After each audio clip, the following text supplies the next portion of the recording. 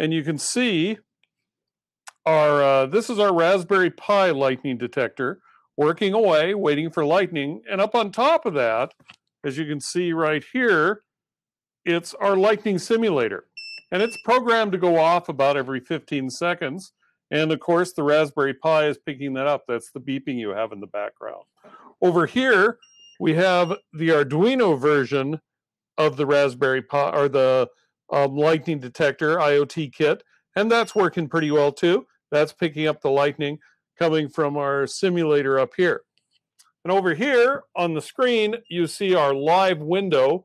It's an internet dashboard on Freeboard, receiving the data from the Raspberry Pi unit and actually telling you just how close that lightning was and how often the lightning goes. Right now, we have the lightning simulator set up to go off every 15 seconds. It's got 6 different modes. One is you can give it a close, far, or mid-range lightning bolt, and then there's 3 more automatic modes. These automatic modes use a, you can do a every 15 seconds lightning bolt, every 5-minute lightning bolt, or you can turn it into random mode, which goes between 30 seconds and 30 minutes. It'll fire off a lightning bolt.